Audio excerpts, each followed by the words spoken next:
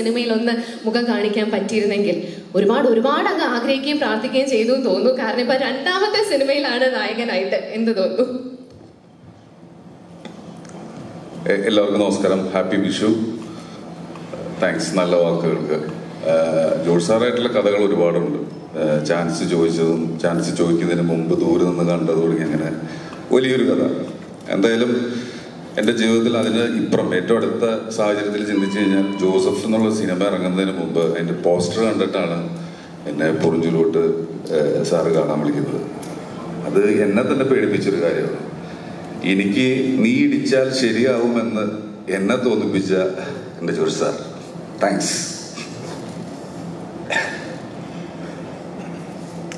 ഇപ്പോഴൊരു അസുഖം സംസാരിച്ചു തുടങ്ങിയ ഇമോഷണലായി പോകും. ഇല്ല ഓക്കെ, കുറച്ച് കഴിഞ്ഞിട്ട് പറയാം. Thank you. ഞങ്ങൾക്ക് മനസ്സിലാവും, തീർച്ചയായിട്ടും വളരെ ഇമോഷണൽ ആയിട്ടുള്ള ഒരു നിമിഷം തന്നെയാണിത്. സോ മൂവിങ് ഓൺ, ഇനി വേദിയിലേക്ക് സ്വാഗതം. സ്ക്രീൻ റൈറ്റർ വീണ്ടും പൊരിഞ്ചും മറിയോ ജോസും ജോഷി സാറും ഒരുമിക്കുകയാണ്. എന്ത് തോന്നുന്നു? ഇല്ല, ഞാൻ ഈ ജോജു ഇമോഷണൽ ആയതുകൊണ്ട് ഞാൻ അവിടെ നിന്ന് ആകെ ഇമോഷണലായിട്ട് എനിക്കും അധികം വാക്കുകൾ സംസാരിക്കാം. എല്ലാരും ഇങ്ങനെ തന്നെ ആവോ? അല്ല, ചെമ്പം വന്നപ്പോ, കാരണം അഭിനയിക്കുന്നവരുടെ കൂട്ടത്തിൽ എൻ്റെ ഏറ്റവും കംഫർട്ടബിൾ ആയിട്ടുള്ള ഒരു ആക്ടറാണ് ചെമ്പൻ.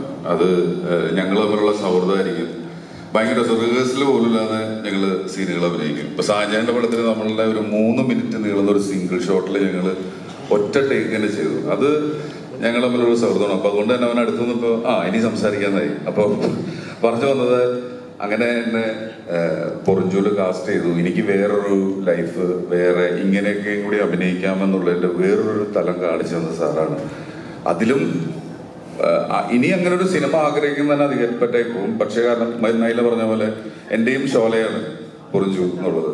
എൻ്റെ പിള്ളേര് ഇപ്പോഴും അതിൻ്റെ ഒരു ഇടി ക്ലൈമാക്സ് ഫൈറ്റ് 6 മില്യൺ കണ്ട വ്യൂഷിപ്പ്, അതിൽ കൂടുതലും എൻ്റെ ചെറിയ കൊച്ചിനെ ആയിരിക്കും കണ്ടിട്ടുണ്ടാവുക. അപ്പൊ അത്രയും എന്താ പറയാ, ഇമോഷണലായി പോയതല്ലാതെ എൻ്റെ നന്ദിയാണ്. കാരണം എല്ലാവരും എല്ലാ സ്റ്റേജിലും സ്ട്രഗിൾ ചെയ്യുന്ന ഒരു ആർട്ടിസ്റ്റാണ്. ഞാൻ ചാൻസ് ചോദിച്ചപ്പോഴും സ്ട്രഗിൾ ചെയ്തിട്ടുണ്ട്, ജോസഫ് കഴിഞ്ഞപ്പോഴും സ്ട്രഗിൾ ചെയ്യുന്നുണ്ട്, സിനിമകൾ കിട്ടാൻ, സിനിമകൾ ഉണ്ടാവാൻ. അപ്പൊ ഭാഗ്യം കൊണ്ട് മാത്രം, ദൈവാനുഗ്രഹം കൊണ്ട് മാത്രമാണ് കാര്യങ്ങൾ സംഭവിക്കുന്നത്. ഈ സിനിമ തുടങ്ങിയപ്പോൾ സാറ് മനസ്സിൽ കണ്ട ഒറ്റ കാസ്റ്റിംഗ് കല്യാണിയായിരുന്നു.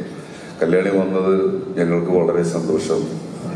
അല്ല, അത് സാറിന്റെ മനസ്സിൽ ഈ കഥാപാത്രങ്ങൾ ഇങ്ങനെയായിരുന്നു. സാറ് അപ്പൊ അത് എല്ലാം നടന്നു. കുട്ടേട്ടൻ, ജിനു, എല്ലാം സാറ് പറഞ്ഞ പോലെ തന്നെ രസകരമായിട്ട് സംഭവിക്കുന്നു. അപ്പൊ ഞാൻ ആ സിനിമയിൽ ഉണ്ടെന്ന് പറയുന്നതിന്റെ സന്തോഷമാണ് ഏറ്റവും വലുത്.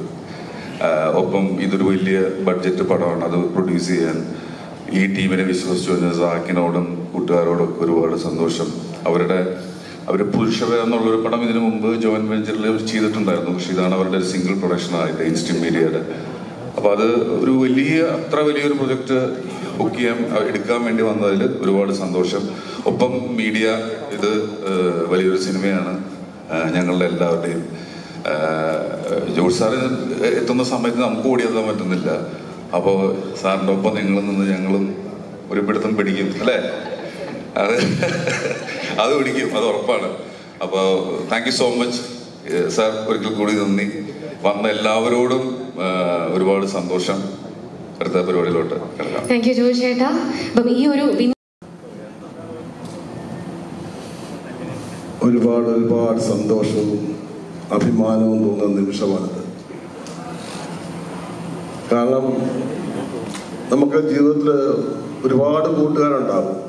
ആ കൂട്ടുകാരൊക്കെ ഓരോ കാലഘട്ടത്തിൽ നമ്മൾ പല കൂട്ടുകാരും മാറിപ്പോകും. പക്ഷെ എൻ്റെ ഏറ്റവും പഴക്കമുള്ള, ഇന്നും ഏറ്റവും അടുപ്പമുള്ള ഒരു കൂട്ടുകാരനാണ് ജോഷി. ഞങ്ങൾ ഒന്നിച്ച് പഠിച്ചതാണ്. ഞാൻ ഇന്നും പറഞ്ഞ പോലെ ഏറ്റവും കൂടുതൽ സിനിമയിൽ അഭിനയിച്ചിട്ടുള്ളത് ജോഷിയുടെ സിനിമയിലാണ്. ഞങ്ങൾ പ്രീ ഡിഗ്രിക്ക് ചേർത്തല എസ് കോളേജ് ഒന്നിച്ച് പഠിച്ചു. അതിന് മുമ്പും പരിചയമുണ്ട്.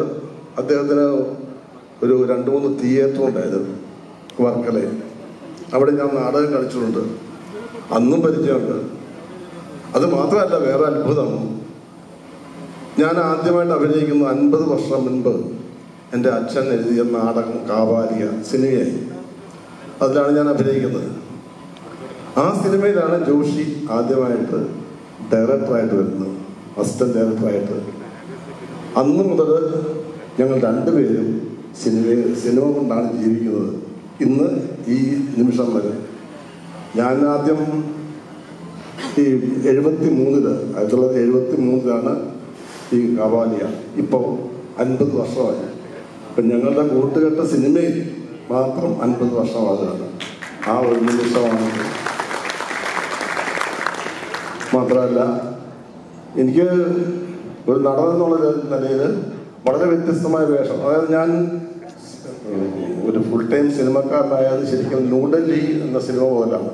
അതിനുമുമ്പ് 83 സുറുമയിട്ട കണ്ണുകൾ എന്ന സിനിമയിൽ ഞാൻ നായകനായിട്ട് അഭിനയിക്കുന്നത്. ആ സിനിമ മോശമായിപ്പോയി. സിനിമയിൽ അങ്ങനെയാണല്ലോ, മോശമായൊക്കെ ഞാൻ വിളിക്കില്ല പിന്നെ. പിന്നെ ചെറിയ ചെറിയ വേഷങ്ങളൊക്കെ അഭിനയിച്ചു. അങ്ങനെയാണ് ന്യൂഡൽഹിയിൽ ജോഷിയുടെ സിനിമയിൽ അഭിനയിക്കുന്നത്. അതൊരു പിന്നീട് ഞാൻ തിരിഞ്ഞു നോക്കിയിട്ടില്ല. പിന്നീട് ഞാൻ മലയാള സിനിമയുടെ ഒരു ഭാഗമായി ഈ നിമിഷം വരെ. ഈ കാലഘട്ടത്തിൽ ഞാൻ ഏറ്റവും കൂടുതൽ സിനിമയിൽ അഭിനയിച്ച ജോഷിയുടെ സിനിമയിൽ 15-16 സിനിമയിൽ അഭിനയിച്ചിട്ടുണ്ട്. വളരെ വ്യത്യസ്തമായ വേഷങ്ങളിൽ.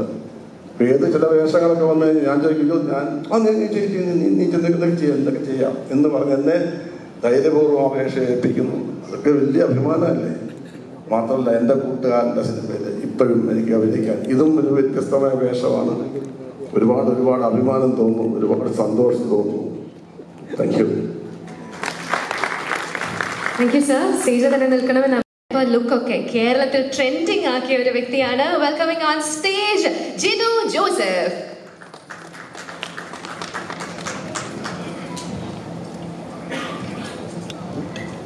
Good afternoon everybody. Happy Vishu. ആദ്യമായിട്ടാണ് ജോഷി സാറിൻ്റെ സിനിമയിൽ ഭാഗമാകാനായിട്ട് ഒരു ചാൻസ് കിട്ടുന്നത്. I am extremely thankful. Thank you very much. Thank you so much. So ഇന്നിവിടെയുള്ള cast members എല്ലാവരും ഇപ്പോൾ ഇവിടെ സ്റ്റേജിലുണ്ട്. എല്ലാവരും ഒന്ന് ഫ്രണ്ടിലേക്ക് നിൽക്കാവോ, so that we can take A nice picture. ഇതിന് ശേഷം ഇനി ടെക്നീഷ്യൻസിനെയും ക്രൂ മെമ്പേഴ്സിനെയും സ്റ്റേജിലേക്ക് ഇൻവൈറ്റ് ചെയ്യുന്നതായിരിക്കും.